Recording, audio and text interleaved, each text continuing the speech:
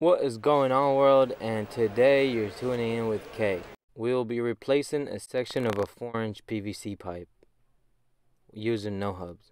So, tools and materials, you'll need the two no-hubs PVC by PVC, a hammer, a sawzall blade, a tape measure, a sawzall, you could do it with a hacksaw, and a drill, not an impact, with a 5 16th bit, and a spray bottle. For preparation, inspect the pipe and see that there are no cracks in the pipe, and you'll be doing that later on as well.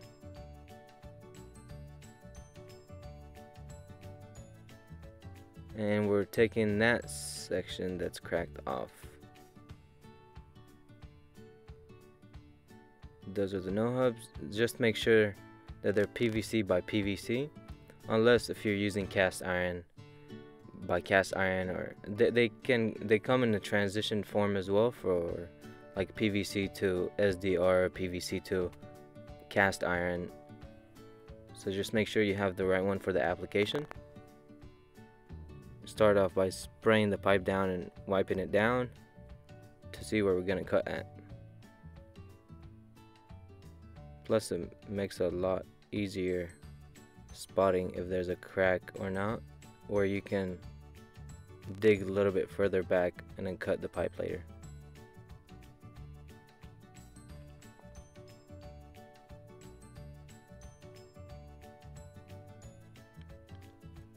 Using a sawzall or a hacksaw, you can do it with cable cutters if it's in a tough spot, but we have the luxury to use a sawzall here. You need a clean cut on the pipe, otherwise you'll have a leak or they won't join in together. Being able to use no-hub couplings in this situation was a luxury. Otherwise you would probably have to take the whole line out and put a new one in, or use repair couplings, PVC repair couplings. It's just a coupling without the stoppers in the middle, and then you would glue it and slide it back in. We can talk about that later.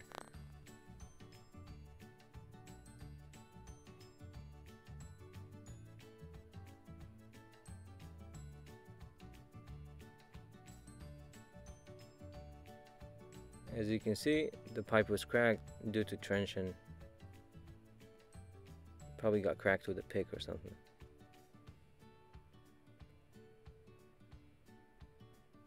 Get a measurement of the pipe and clean the pipe very well. You don't need anything on the pipe when you're putting the couplings on, otherwise it's a potential leak. You can use a rag and then spray it down later if you want.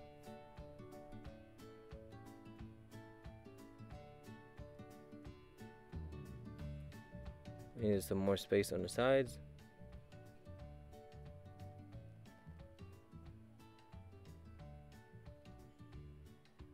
I would dry fit the piece first, and if it works with a little bit of gap on each side, it's just perfect. Maybe a quarter inch less than the actual piece, or less than a quarter sometimes, to allow the seam on the no-hub coupling.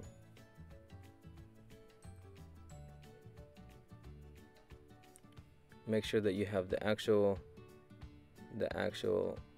PVC to PVC, or actual no-hub for the application. And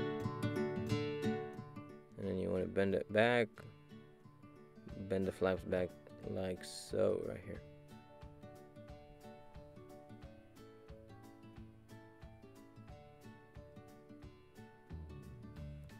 And now using a drill to loosen the straps a little bit, just so they fit on perfectly. They're just a little bit too tight to put them around the pipe. Face them in the right direction.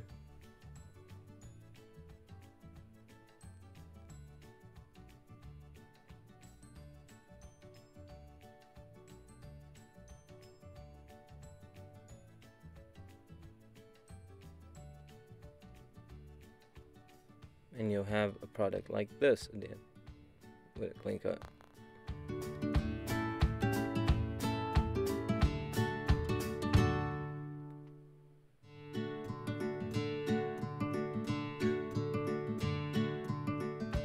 like spray it down a little bit.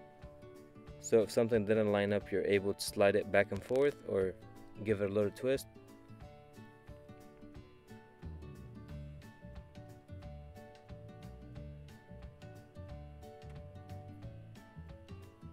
Lightly tap it with the hammer if it didn't fit, and then you can